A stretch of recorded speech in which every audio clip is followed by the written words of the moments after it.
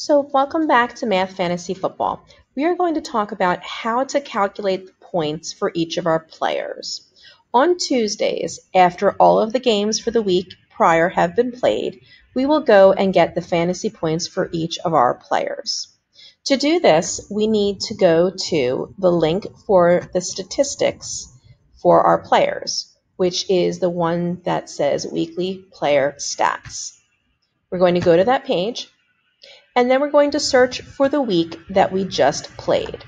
So we just did season 2020, week 1. But because the games have not played yet, I'm going to look at the 2019 season just to show you how to fill out your statistics or to find your statistics. So let's go to the 2019 season. All this information is filled in.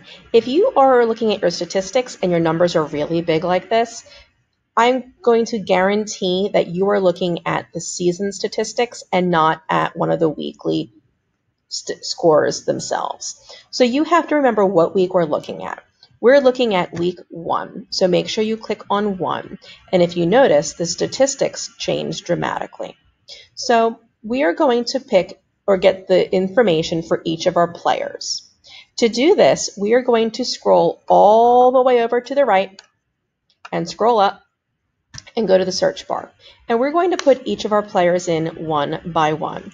The more information you can put in, the better, but make sure you spell their names right. So Patrick Mahomes is our first player. Put their name in and click search. You're going to get all the statistics for that week. So let's move this picture out of the way. We are going to look at week 1 statistics from last year. So let's pull all the information in one field or one screen, and we'll go to our table to look to see what we need. So we need first to figure out how many touchdowns Patrick Mahomes had for the week. So in our screen, we have 3 different places to look for touchdowns. We have under passing yards, under rushing yards, under receiving yards. We're not going to worry about anything else for the touchdown column itself. Just passing, rushing, and receiving. So if you're looking under each of those columns, you will see that he only received 3 touchdowns under the passing yardage. So under touchdowns, you're first going to put 3. So the very first thing we're going to do is get all the raw data for our fantasy points, all the yardage. Then we'll go back and figure out the fantasy points. So now we need to figure out how many passing yards Patrick Mahomes had. So under passing, go under the yardage. He had 378. So we're going to type 378 in his passing yards. Now we need to figure out rushing yards and receiving yards. So under both rushing and receiving. For rushing, he had 2. Receiving, he had none. So we're going to put a 2 under rushing and a 0 under receiving. Turnovers. In that column, we have fumbles and we have interceptions. So as a quarterback, we want to see if they were intercepted. For Patrick Mahomes, he had no interceptions. For fumbles, in this column, he has nothing. So we are going to put a 0 for that column. Now we have to calculate the fantasy points for each of these columns.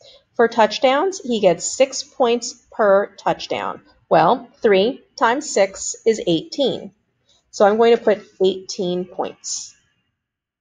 For passing yards, he gets 1 point for every 25 yards. Well, I like to try and do these things in my head. Let's slide this over. So I have a little mental math hint over here in the corner for passing yards. It basically says, think of your passing yards as money.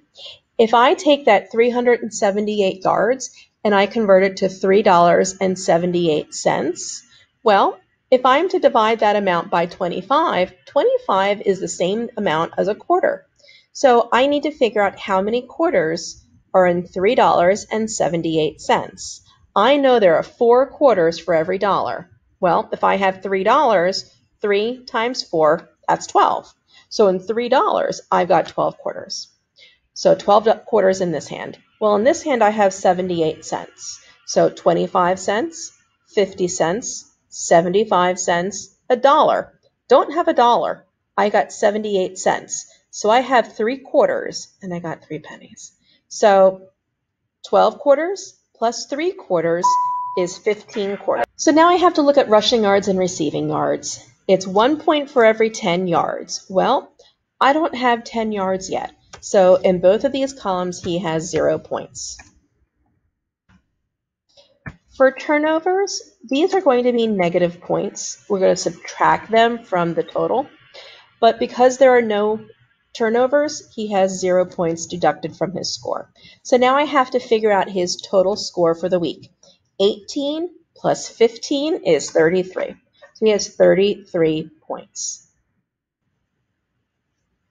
Now I have to do the same thing for Mark Ingram. So I'm going to search up Mark Ingram.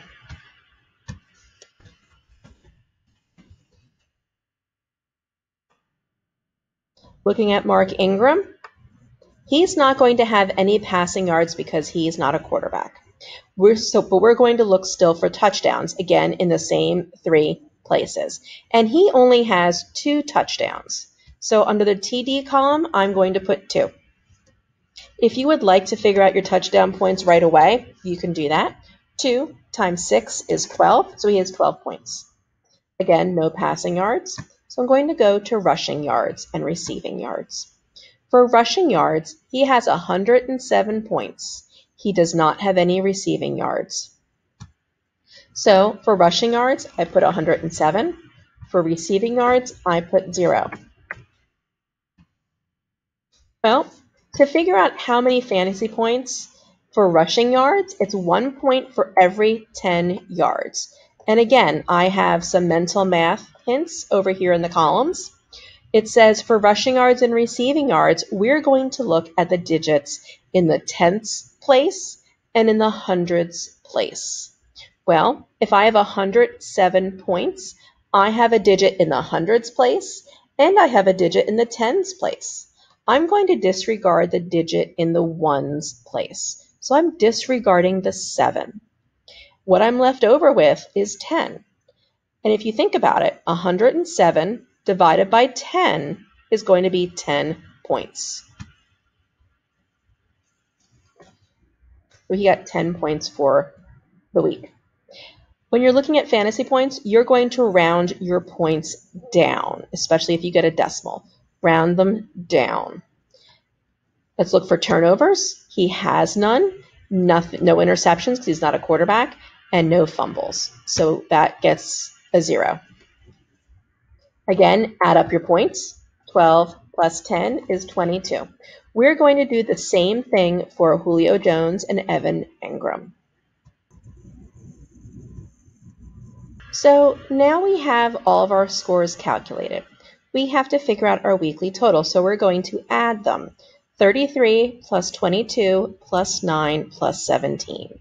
So if you can do it in your head, great. 7 plus 3 is 10.